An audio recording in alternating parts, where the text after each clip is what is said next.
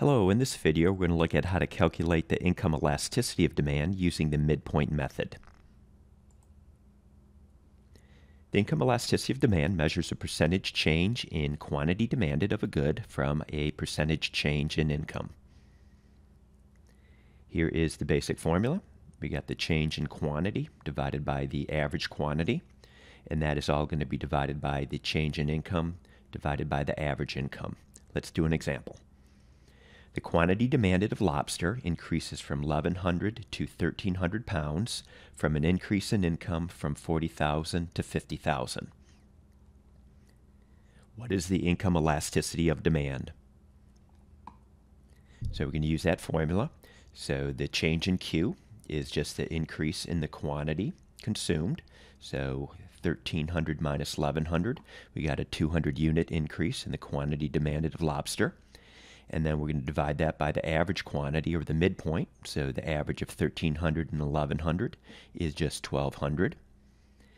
The change in income, so income increases by 10,000, 50,000 minus 40,000. And then the average income, or the midpoint between 50,000 and 40,000, is 45,000. So 200 divided by 1,200 is 0.1666. And 10,000 divided by 45,000 is 0.222, and this will simplify down to 0.75 for our income elasticity of demand for lobster. This is a normal good. The income elasticity is positive for a normal good. Both variables are moving in the same direction, so income goes up, people buy more. That is a normal good. To interpret this coefficient, a 1% increase in income increases the quantity demanded of lobster by 0.75%. Let's do a second example. Here, the quantity demanded of good X decreases from 1,550 to 1,450 from an increase in income from 8,000 to 12,000.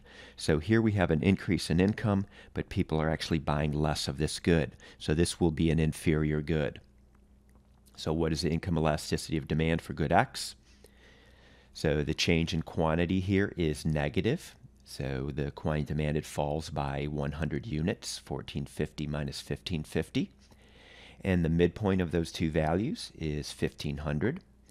As for income, income goes up by 4,000 units, 12,000 minus 8,000, $4,000 increase in income, divided by the average income. And doing the final math here, 100 divided by 1,500, or minus 100 divided by 1,500 is minus 0.0667. And in the denominator here, 4,000 divided by 10,000 is 0.4. And this will simplify to minus 0.17. So we have an inferior good, the negative coefficient. Income elasticity is negative with an inferior good. The variables are moving in the opposite direction. Income goes up. The quantity demanded falls. And for an interpretation, a 1% increase in income decreases quantity demanded by 0.17%. Okay, that's it.